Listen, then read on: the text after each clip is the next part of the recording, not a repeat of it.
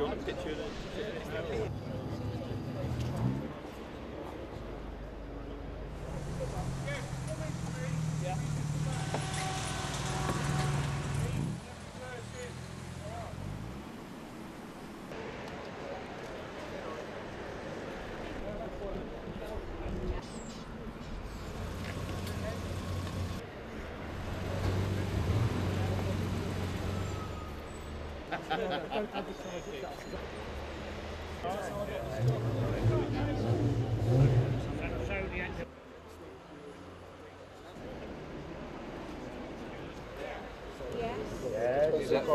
Well, I came back from Singapore years ago, and my uncle picked me up at the airport in a brand new, just delivered Mark 10.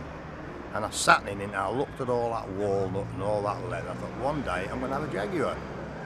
And I think I'm on my 12th. I fell in love with them, I suppose, when my uncle had a brand new one just after the war.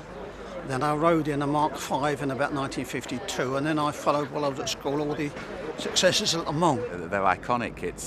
They've always been, you know, whatever William Lyons used to do, the Jaguars were always that bit different from your ordinary run-of-the-mill cars. It's just, I don't know, it's just something that you grow up with. It's just great to come and see all the cars and all the faces that you see as you go round, because I do go to the shows north and south of the country, which is great, and you're just seeing people all the time that you recognise and just have a nice chin wag. It's lovely.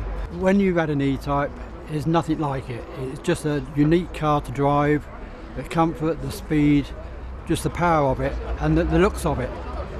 It's just a fantastic car. 1953, I went over to Belgium with it, got ram air to the carburettors, undersealed it, and the tyres we put up to 50 pound pressure, buffed the tread off so we got low friction on the tyres, and we took the record up to 172.4 with the car of this.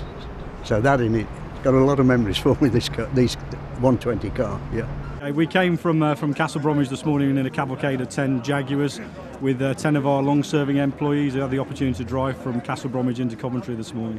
Fantastic, yeah, it was a thrill, and being in the cavalcade of vehicles coming along the road, all Jaguars, it was just fantastic, real experience. I'm really looking forward to the trip down to the Cotswolds and then on to Mayfair tonight. And then of course we've got Goodwood tomorrow, so we've got the run down to Goodwood, hopefully to watch some fantastic racing.